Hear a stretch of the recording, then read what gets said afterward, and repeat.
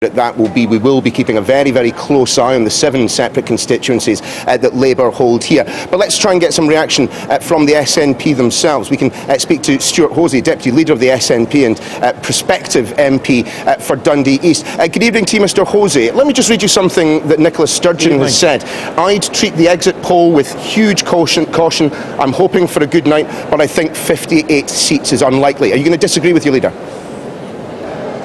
I think Nicola's absolutely right. I mean, there are other polls out today which still show Labour and the Tories effectively neck and neck, 33–34% each. So, however interesting these exit polls are, and of course they're interesting for us, I would treat this with a huge pinch of salt until we see some real results being delivered.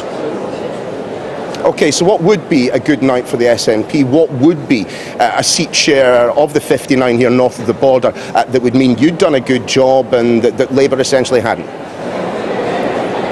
Well, we have 6 seats, so we had 6 seats in the last Parliament. Our record total ever was 11, so in one sense 12 would be a good result, but we've set only one target in this election, and that was to win the election in Scotland in terms of seats and votes. So we certainly hope, and we've run a good positive campaign, we'll be able to meet that goal to win the election in Scotland, but I think it would be very foolish to put a number on based on an exit poll like that.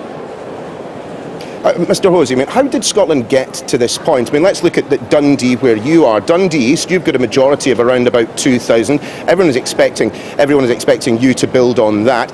Dundee West looks to be a relatively safe Labour seat, but presumably you'd think that will be going yellow in just a few hours' time. I mean, how has Scotland got to this point where essentially the SNP are looking very likely to be taking seats in places they never have dreamed of in the past? Well, I think there's a combination of things. The Scottish Government, since 2007, the SNP Government, has been effective and credible. Nicola Sturgeon is incredibly popular. I think the Labour Party damaged themselves irreparably by getting into bed with the Tories at the referendum. And of course, in this campaign, our message of more power for Scotland and ending austerity across the UK has been incredibly well received in Scotland and indeed elsewhere on the islands. Well, we'll see those results coming through over the next couple of hours. Stewart Hosie for now, thanks very much.